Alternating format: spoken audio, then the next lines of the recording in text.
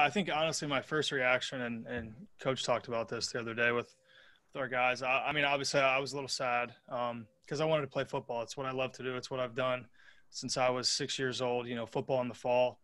That's just what I've been accustomed to. And there's been a lot of things in my life that haven't been, very certainties in the past couple of months. But obviously, like I was a little sad because I wanted to play football. But at the end of the day, um, you know, coach did a great job of being able to talk about that. But I knew Kevin Warren, Mark Coyle, President Gable, everybody involved from our side at the University of Minnesota in the Big Ten. They did what was right, what they thought was right for player health and safety and staff health and safety.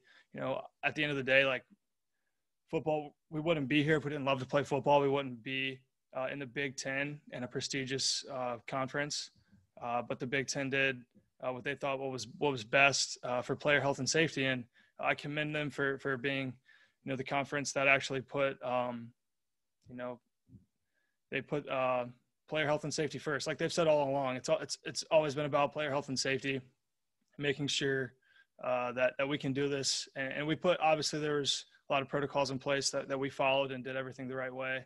But I know this, now we just have to worry about now how we're going to get better tomorrow at practice and film room and obviously our shorter schedule, not in training camp anymore. But, we just have to worry about now, respond to what the future may hold, come whatever. But we're worried about today, we're worried about now, and just find a way to change our best tomorrow.